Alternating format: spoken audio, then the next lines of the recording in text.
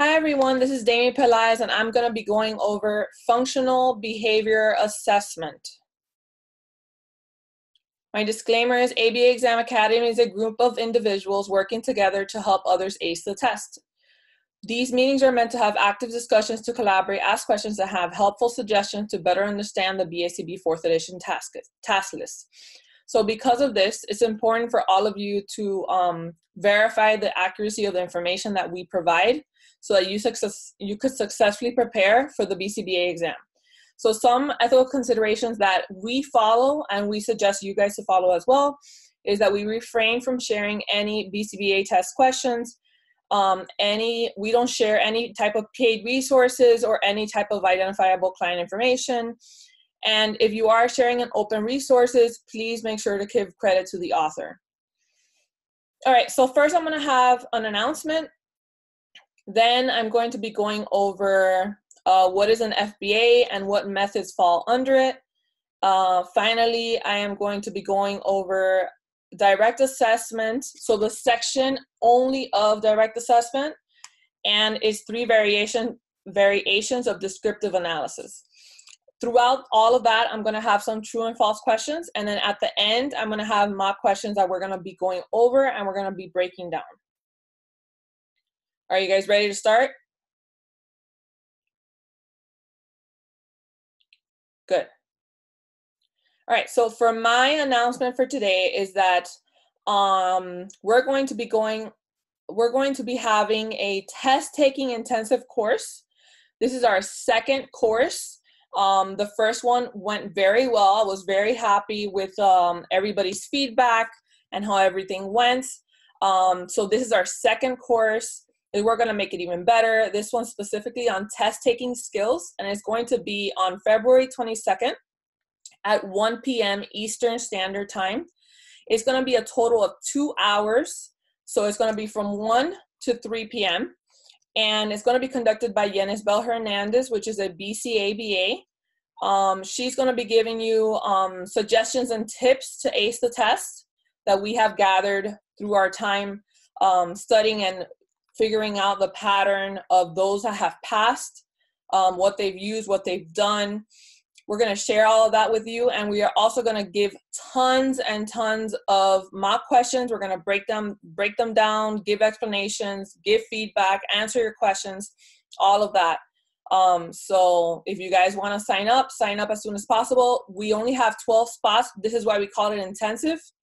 It's because we want to make sure that we give you guys time to ask questions and to provide time for you guys so that you can master the information. Okay? Awesome. So, all right, my reference for today, I mostly use the Cooper book and occasionally did use the Mayer behavior analysis for lasting change. But I used it at times just to double check my information, but I mostly used everything directly from the Cooper book. All right, so I'm going to get started.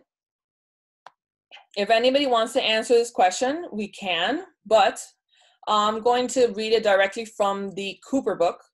What is a functional behavior assessment? So this it's called an FBA. So it's another an acronym for functional behavior assessment is FBA, and it enables hypotheses about the relations among specific types of environmental events and behaviors.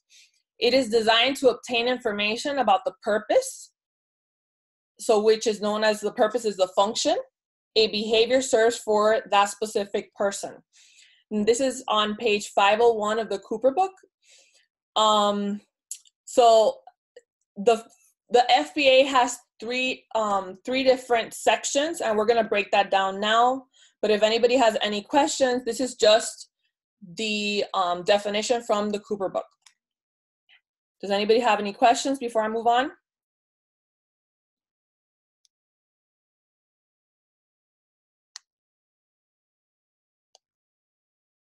All right, so with that said, I made a nice little chart for you guys so that you guys can visualize what I just read directly from the Cooper book.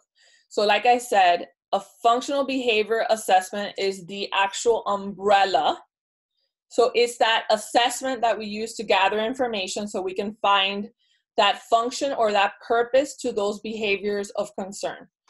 So they are divided into sections. So first we have indirect and direct, and then we have, under those two, we have indirect assessment, which is directly under indirect, and then we have descriptive assessment and functional analysis, which is under direct. Does anybody want to tell me the 4 different types of indirect assessments? Does anybody know?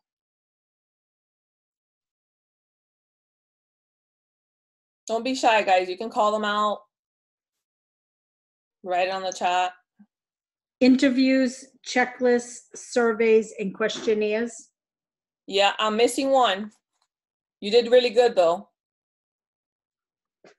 Rating skills? It starts with an I. Interviews. Interviews, good. So yeah, rating scales, interview, questionnaires, checklists, perfect. Great job, guys. All right, so how about under descriptive assessment?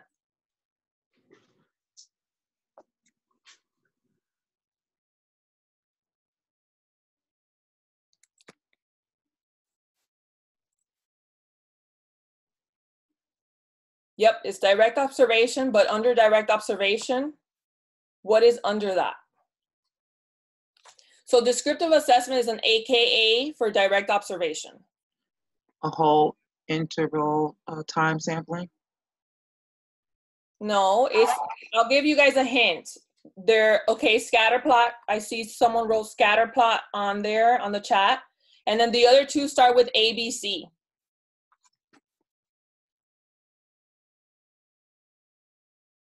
ABC what?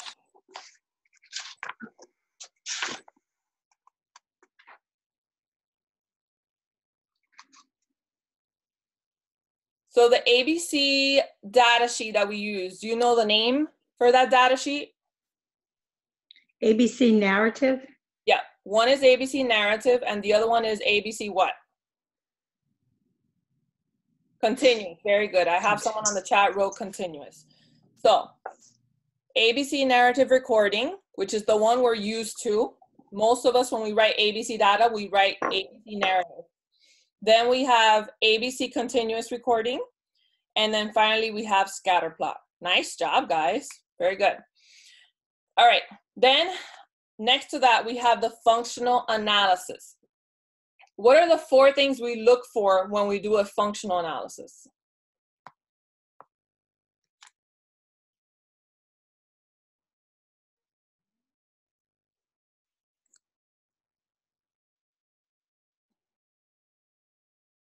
So when we do a functional analysis, we're manipulating the variables. The different test conditions. And what are those called? I have Contingent. Someone on the chat wrote escape. That's one. What were you going to say? Attention. Okay, attention's another one. What else? Okay, control is another one. And I'm missing one more. Play is an AKA for control. Alone. Alone, perfect. Very, very good. Nice job, guys. Contingent escape, contingent attention, alone, and control. Nice, you guys hit them. All right, so we're gonna go first to our first true and false questions. So I always give true and false first because true and false they're easier, obviously, because you only have 2 answer choices. But I try to make the questions a little bit more simple. Then at the end, we're gonna have the mock questions, which are more realistic to the exam, okay? All right, so a sequence analysis and a pattern analysis are part of a descriptive assessment, true or false?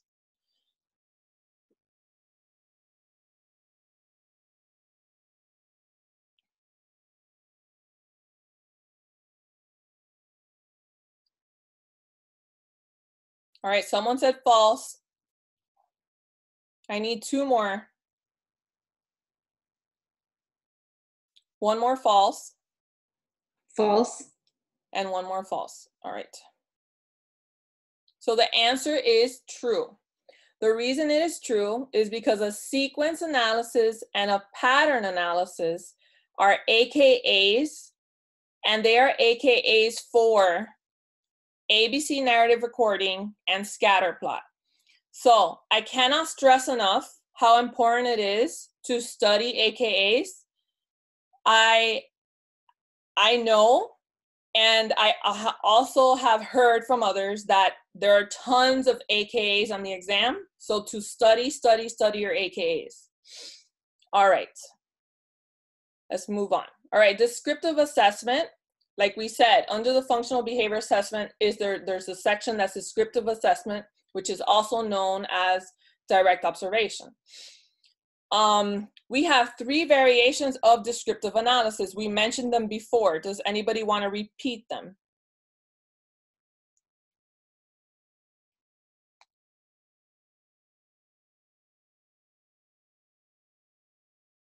They're the ones that I said that start with ABC. ABC narrative, Mm-hmm.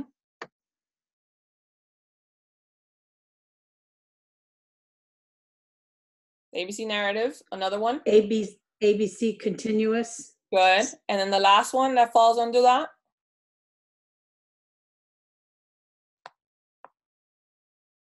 There were 3 under descriptive. a scatter plot. Scattered plot, perfect. So ABC continuous recording, ABC narrative recording, and scatter plot. Nice job. And I repeat myself over and over again so you guys can learn the information, okay? Just want to make sure so I won't become annoying.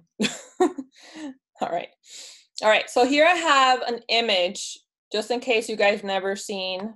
If you guys have, that's great, but if you've never seen it, on page 507 of the Cooper book, you will see this image. This is an actual ABC continuous recording. It has it separated in 3 different columns. 1 section for antecedent, 1 for behavior, and 1 for consequence that we know is very similar to the narrative that we're very used to.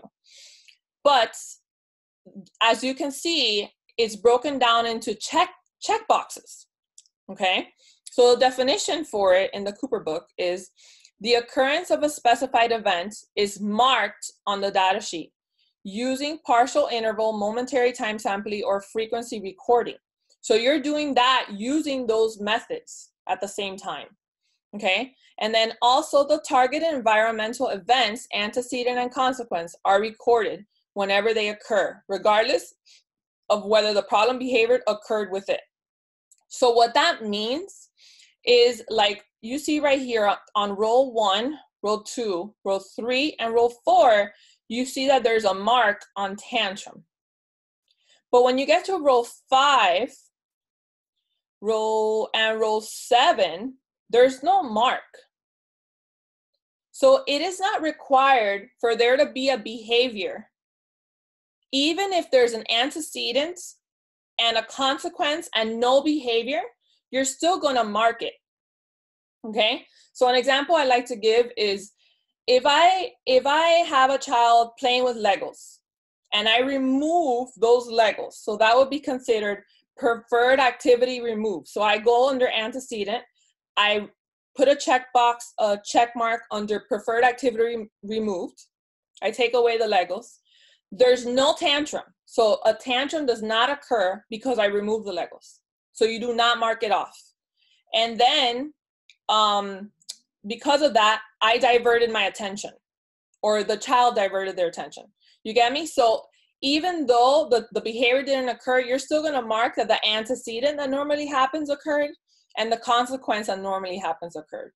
Because we're trying to see when the behavior occurs and when it doesn't. When with ABC narrative, you're only doing it when the behavior occurs. Does anybody have any questions about continuous?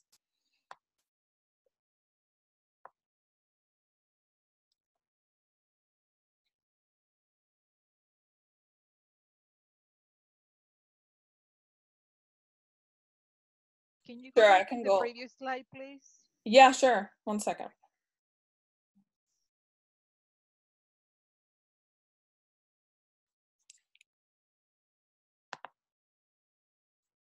This one? The one for the previous to that one. The one with the AKA. Sorry. This one? Yes. Thanks. Yeah, no problem. Do you have any questions about this one? No, I just. You just want to see it? Notes, and I was halfway. Yeah, no problem, no problem. And remember that these videos are also posted on YouTube.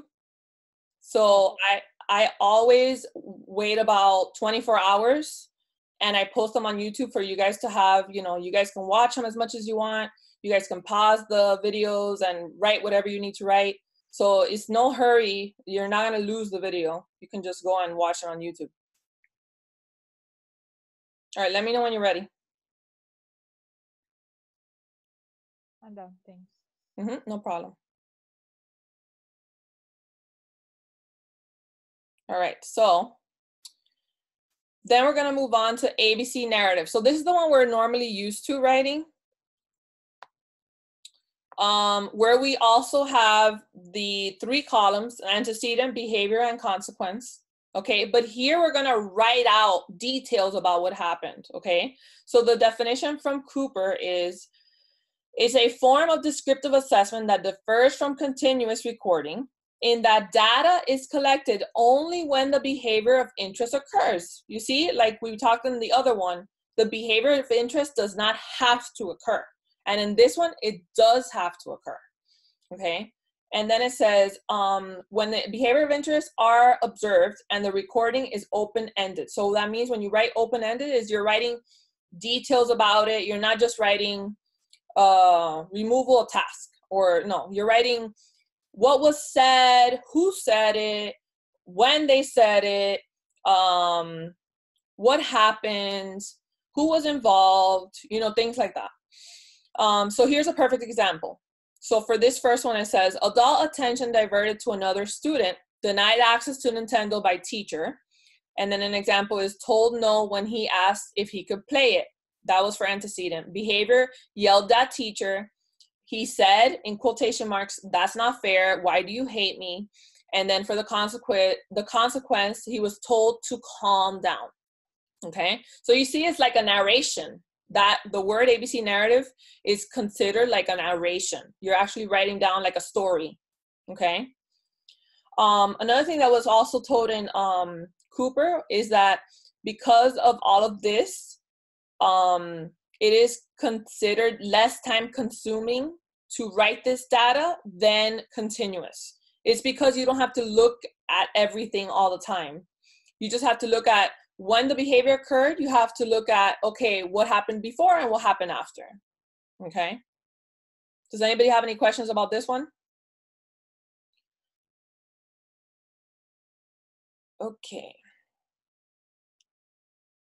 Brittany, are you good?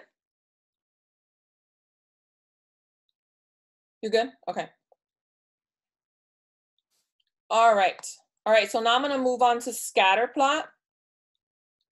All right, and I wasn't able to find a scatter plot image on the Cooper book. I really wanted to because I like that resource more.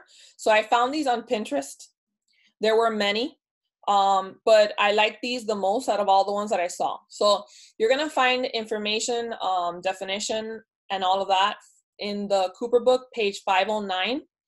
And the definition for scatterplot is, it's a procedure for recording the extent to which a target behavior occurs more often at the particular times than others. A scatterplot involves dividing the day into blocks of time.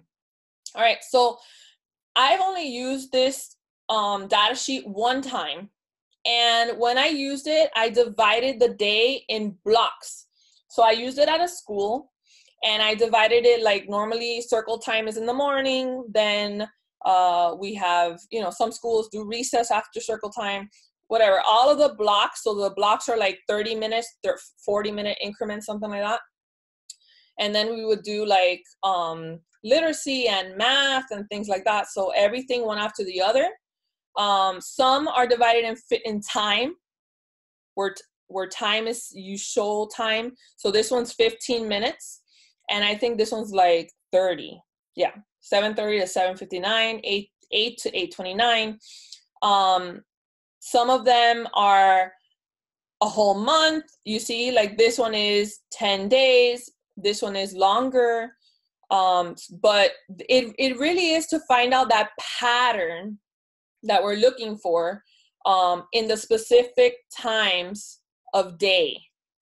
So if the behavior happens more in the morning than in the afternoon, maybe you should go in the morning instead of the afternoon. Or maybe you should send an RBT to go in the morning and he doesn't need nobody in the afternoon. Or maybe you should collect more data in the morning instead of the afternoon. So there's a lot of our variables are going on at the same time, but this is going to help you find those patterns. Does anybody have any questions?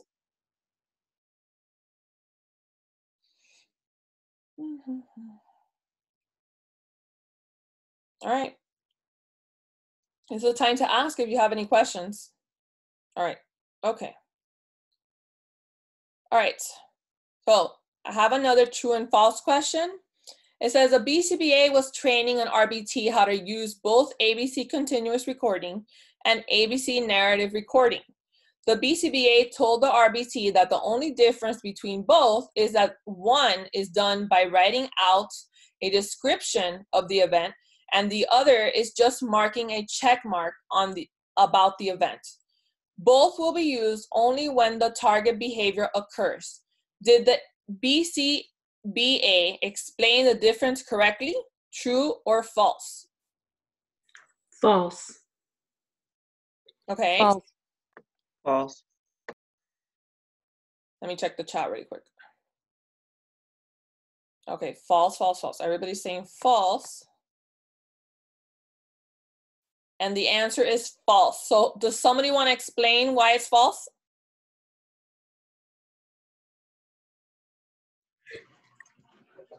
It's false because in your continuous recording, you still want to provide the provide data even if the behavior didn't happen.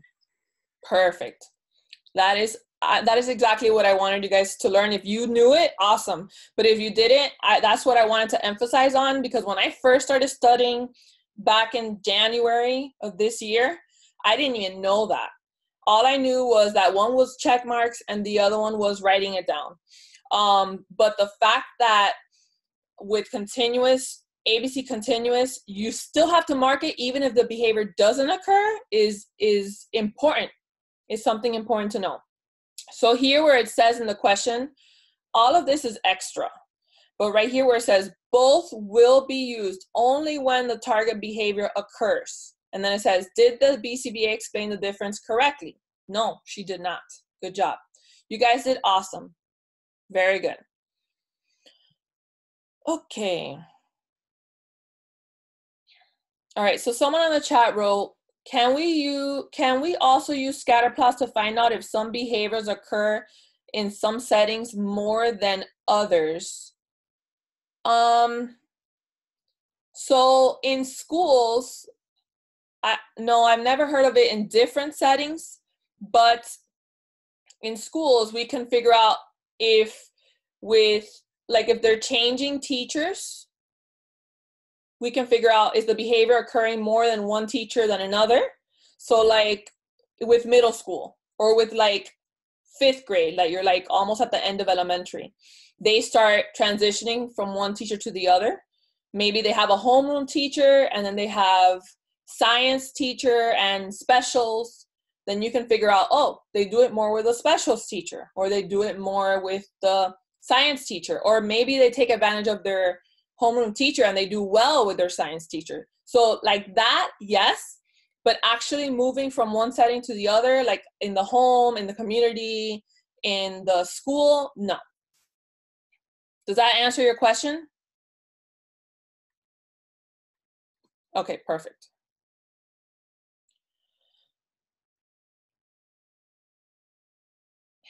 Yep, no problem.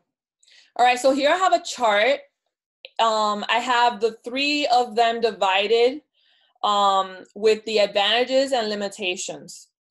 All right, so I'm gonna read out ABC continuous recording, the advantages and limitations. If someone can help me out to read narrative recording and someone else do scatter plot, that would be awesome, so I can take a break from reading so much. But I'm gonna read these out first and then I'll take any volunteers.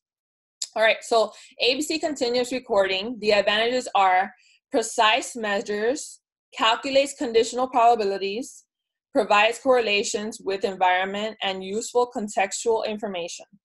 And the limitations are antecedent and consequences do not reliably precede and follow problem behavior, making correlations difficult to detect. All right, so who wants to help out with narrative recording? I'll take it. All right, awesome. So ABC narrative recording, the advantages are less time consuming than continuous. The limitations are utility in identifying behavioral function is not established. May yield false positive because of data being collected only when the behavior occurs. And reliability may be low. Perfect, thank you so much. What's your name? Lily. Lily, thank you for your help. That was great. All right, does anybody else want to do scatter plot? Don't be shy. We're here in a wonderful, great environment helping each other out. I can take scatter plot. Perfect, thank you so much. Scatter plots, advantages, identifies time periods of behaviors. It's useful for finding the time of day when ABC assessments can be conducted. The limitations, scatter plots are subjective, does not determine the function of the behavior, and does not offer any replacement behaviors. Perfect, thank you so much, Juanita. Thank you for everything, guys. You're welcome. Very helpful. All right, so does anybody have any questions about this? I have some mock questions that I'm gonna ask that are related to this, but if you have any questions, it's pretty straightforward. Like I said, if you guys wanna write it down, you're good to write it down, but also remember that we're on YouTube, so you can go over there and pause the video and write anything down that you want to. All right, so another true and false question. A scatter plot is most popular in the classroom setting because of being able to divide the day into blocks of time to eventually find a pattern of the behaviors that are occurring. True or false?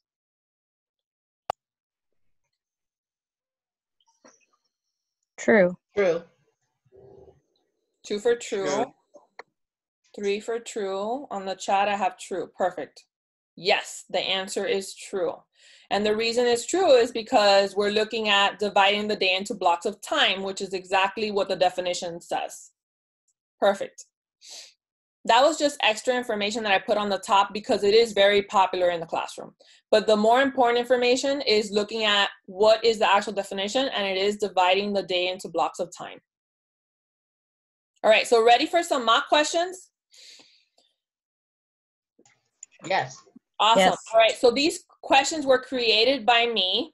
I have gotten a lot better at writing questions, but remember, I'm not a professional, so you know, but they are pretty good, I'm not gonna lie. I've come a long way since I started writing questions. Okay. All right, first question. Which of the following is a limitation for a scatter plot? A, may yield false positives because of data being collected only when behavior occurs.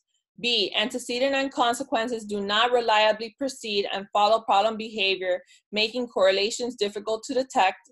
C, subjective and does not determine the function of behavior. Or D, provides correlations with environment and useful contextual information.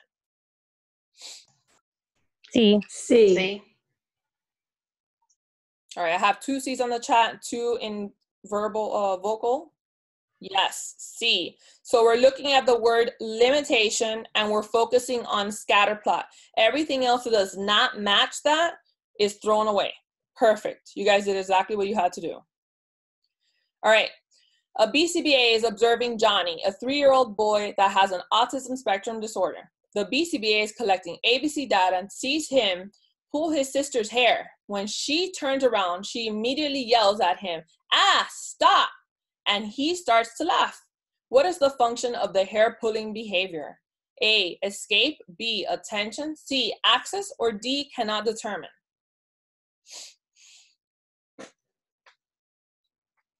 D. D. I think it's 1 for B, 1 for D, and 2 for D. All right, I really want to hear this. D. D. So why did you guys choose D? It is correct, but I just want to know, what were you guys thinking? There wasn't enough data to provide the correct antecedent. Exactly. I at first thought it was B for attention, but as she stated, there wasn't enough information here to say that it was. Right, It was so, a huge, right. yeah, it gave the feeling of being guessing or assuming, which is not safe. Yeah, and I love that you guys looked at that, because I thought that you guys were going to go, I've had a lot of people before say, oh, it's attention, because you're looking at that is ABC data being collected. But the main thing here is that when you're doing ABC data, you're finding what? Are you finding the function or you're in the hypothesis? Hypothesis. Hypothesis. A hypothesis, perfect. And on the question, it says, what is the function? It doesn't say, what is the hypothesis or the hypothetical function, you know? All right, perfect, nice job, guys. All right, what is the only FBA method that confirms a hypothesis? A, indirect assessment, B, descriptive assessment, C, experimental analysis, or D, functional behavior assessment? D. D. 2 for D. I have 2 for D on the chat. All right, ready? All right, so Wow. why is it C? It is C because experimental analysis is an AKA for functional analysis, okay? And always when we're looking at these questions, we have to choose the more detailed answer, okay? So you guys were on the right track because you guys picked FBA, but you guys probably didn't know that experimental analysis was an AKA for functional analysis. Yeah, I didn't. I was looking for functional analysis. Correct. And I couldn't find it, so I didn't even answer. Yeah, so that's why I wanted to put these questions out there for you guys, so you guys can see how important it is to know your AKAs. All right, next question. What are the 4 test conditions of a functional analysis? Ready? A, contingent attention, automatic, escape, and play condition. B, control condition, alone, contingent escape, and contingent attention. C, escape, attention, automatic, and tangible. Or D, alone, tangible, contingent attention, and escape. C. C. C, 2 C's, 1 C on the chat. All right. The answer is B. It is B because they are not asking for the 4 functions of behavior. They're asking for the 4 test conditions.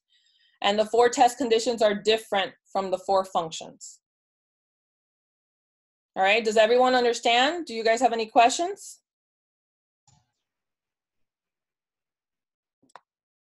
No questions. We're just going too fast.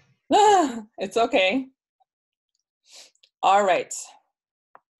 Larry is the BCBA to a new client, Mark. On the first visit to the home, Larry asked the mother to describe Mark's behavior and any deficits. He also asked if there is anything in the environment that might be associated with those behaviors. This scenario can be an example of all of the following except A, indirect assessment, B, parent interview, C, direct descriptive FBA, or D, structured behavioral interviews. C. C. I have 2 for C on the chat, 2 for C on person, and the answer is C. Very good. All right, so the answer is C because it says all of the following except. So you have to look for the one that is not correct. All the rest are interviews, okay? Because an indirect assessment is the umbrella of what is an interview, okay? So this is correct, and this one is an AKA for interview also. What are the two types of analog assessments? A, functional analysis and ABC narrative recording. B, indirect assessment and functional analysis. C, extended functional analysis and brief functional analysis. Or D, functional behavior assessment and extended functional analysis.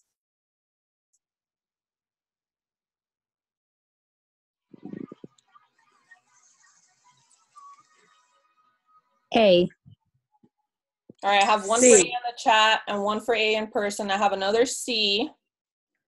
And the answer is C. And it's because analog assessment is an AKA for functional analysis.